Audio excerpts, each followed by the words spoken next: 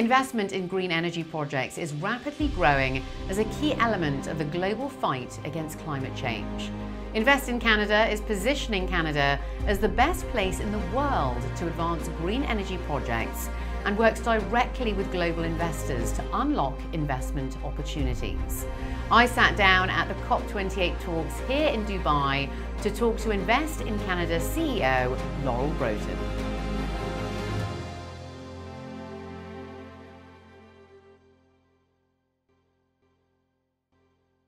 You had a prominent role in law and politics.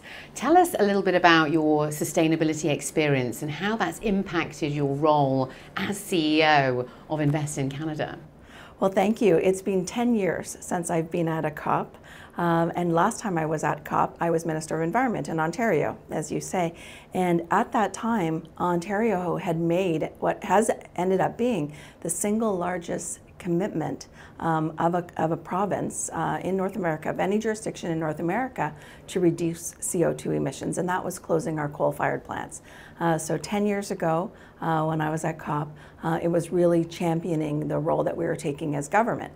Interesting, now 10 years later, in a different role as CEO of Invest in Canada, which is Canada's investment attraction and promotion agency, to be here alongside business leaders who are really taking a real leadership role when it comes to driving sustainability. And that's what we're doing at Invest in Canada. We're here looking for those companies who are taking those leadership roles around the world, highlighting Canada's leadership and trying to put those things together as Canada continues to be, I think, a driver of sustainability and a creator of solutions for Canada and the world.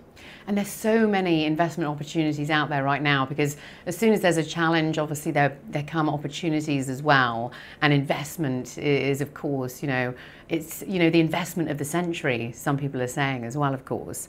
So how exactly are global companies looking to invest then? Well, global companies are really looking around the world, and they are looking for jurisdictions where they will be able to drive a sustainability agenda. So what do they need for that? One thing they need is green energy, green electricity. So 83% of Canada's electricity is non-emitting sources. So that's really important, especially as we get into scope 1, 2, 3 disclosures and evaluations. You really need to say, what are your inputs into your system? So that's critical. We also have significant, amazing talent, a strong regulatory system, strong and progressive government. So all of those pieces are the considerations that businesses have.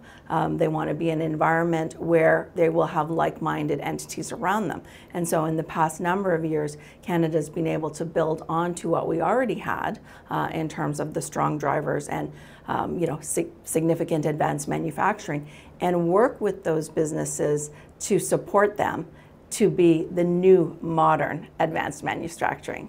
So Canada has been significantly, sort of in the past, it's been very much an oil and gas producer. That's sort of, what it's been known for. However, the government has pledged net zero by 2050, quite an ambitious target there. So why is clean energy right now such an important priority? Well, there's no doubt, as I said, clean energy, Canada has been an energy powerhouse for many, many years. And, I grew up in Western Canada, so I know, I've seen firsthand what's taking place, and our agency works across the country. Energy producers, for example, are aggressively moving to find ways, such as through carbon capture and storage, to modernize their approach to drive towards sustainability. And I think that's an example of what we're seeing across the board in terms of the innovators, the creators are coming out of industry looking for solutions. So if I think about what has been happening in Canada, in addition to an energy transition, which is moving now to green hydrogen, some of the world's leading green hydrogen projects for export around the world being developed on the Atlantic coast. Hydrogen fuel cells in British Columbia, some of the significant for long-haul trucking. Those are solutions that we need to have. electric vehicles and the battery supply chain end to end. In the last 2 years, Canada has really begun to build a significant battery supply chain, and we've seen historic investments coming into Canada. Northvolt, who will be building the greenest battery in the world out of Canada. We have LG Stellantis, Volkswagen, many other companies coming in to Canada to be part of what historically has been a traditional vehicle manufacturing industry, now moving to be an electrical vehicle industry. Even different tires are needed for that industry. So you're right, there's lots of opportunity for businesses to be part of this historic transition. I think an industrial revolution we've had, this is a green industrial revolution. Everything needs to shift over. So what does Canada offer these global companies when they're looking to sort of move into this energy, this green energy transition?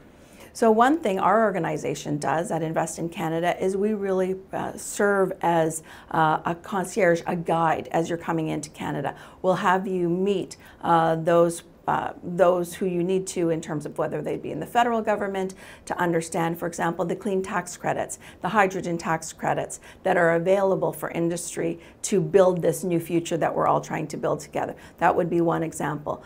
Talking about, how would you find a site? Who would you need to talk to? So that's really the example of what we do to help that transition be easy and to help businesses and industrial partners find what is perhaps a second home in Canada to build their operations. Well, it sounds like there's a huge energy transition happening over in Canada. Very, very impressive indeed.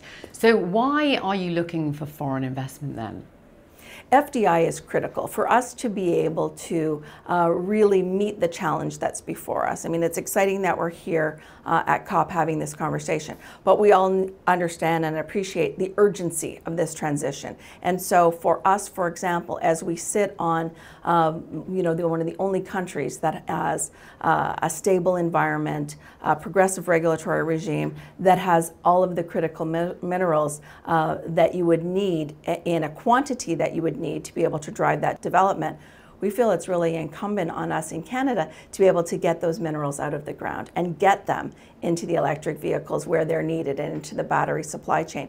So that's an example of where FDI is so critical, because you do need financial resources to be able to build these new infrastructures. I think sometimes we thought that this transition would be easy, but why would it be easy? The first industrial revolution wasn't easy, but the difference is now we're changing from what we have in society to a new model, and we really need to drill back down and dig in and get these entire supply chains built out. And so that's a big part of what FDI does when you're trying to build out this new structure. So my last question is, you've got Canada committing to net zero by 2050. So how is Invest in Canada aligning with this vision? So everything that we're doing at Invest in Canada is aligned with a sustainability agenda, and that really goes through a broad range. And I think those that walk around this COP28 will see the vast diversity of industries that are here. So areas that we are focused on, we've talked about electric vehicles and that supply chain. We've talked about hydrogen. We've talked about other forms of manufacturing, advanced manufacturing. Also alternative proteins and some new forms of investments in the agri industry are critically important. Life science is here right now, and they're driving a sustainability agenda. So as we look at everything that we're doing, we take a lens at Invest in Canada. One, making sure we bring investments across the country into Canada. Two, that they're aligned with government priorities, and we have a policy, Minds to Mobility. So that would be an example of one that we're looking at to make sure that we do our part to bring in the players to Canada to meet our innovators and already existing enterprises and help make sure that we're able to meet the needs. And Canada is an exporting jurisdiction. We have free trade agreements with 51 countries around the world, 15 various agreements, and that allows us to have companies from around the world come to Canada, make a second home, build their operations, and then export. And so I think Canada sees itself as a policy leader when it comes to environmental sustainability, a change agent, and also someone that can deliver and provide those solutions to the world to help others be able to respond to the reality that we're all facing right now. Well, we cannot thank you enough for joining us here today. A fantastic update as to exactly what's going on over in Canada and the brilliant things you're doing at Invest in Canada as well. Thank you so much for joining us. Thank you very much.